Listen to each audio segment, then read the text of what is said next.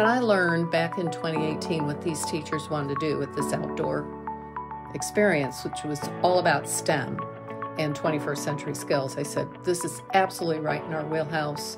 This is our mission. This is our opportunity to turn the outdoors into our classroom. This is not a field trip experience. This is a regular day at school, and we just happen to be outdoors. We put together this whole plan with the idea that it would be K through 12, so that by the time a student graduated from high school, they had a complete body of knowledge, so that they're just better stewards of the community that we live in. This year, we are targeting the 5th and 6th grade student populations in efforts to get every kid outside experiencing hands-on lessons in nature. Our 5-year plan is to be able to extend it into hopefully pre-K through 12. We talk about this in the classroom a lot, but without being able to get out there and be in the middle of the woods, to be near a lake and in a river,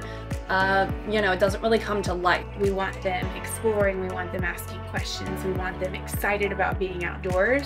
We're connected to all sorts of standards within this project. Our September visit is going to be a lot of 4th grade review of oceans, of watersheds, of ecosystems, and our November is going to be right around the time when we're actually learning geology in 5th grade and about the rocks and the rock cycle and our Earth. That will tie in directly into the lessons that Luckstone will be doing with us. Our spring one ties into all of our human impact, the living system standards. We are designing these experiences with all of those standards in mind. We are going to do a soil and water and food chains and interdependence day in September, planting, erosion, the food webs, the watershed, and that will all come together. And then in November, we're going to have activities that tie back with Luckstone and about the geology portion and the layers of the earth and different types of rocks. At the 6th grade level, we're going to be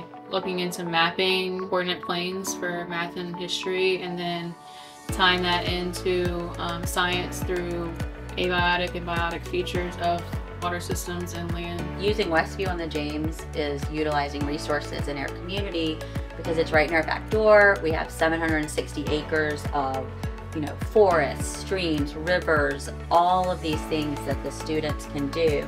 At the end of it all, we know that students and adults alike benefit from being outdoors. It's good for your physical well-being, it's good for your mental health, your social emotional health, and outdoor education is a growing trend for all of these reasons. Being able to tie that to our content makes it even more perfect for opportunities like this. It gives us an opportunity to come together with students across all of our schools to start building those relationships, which for us in 5th grade, it's especially important as they get ready to go off to middle school and blend together with all 3 different elementary schools. As we build those relationships and then the others that we have with community partners, Goochland's a small town. Goochland comes together, and to watch these kids be at the heart of it and our natural resources be at the heart of it.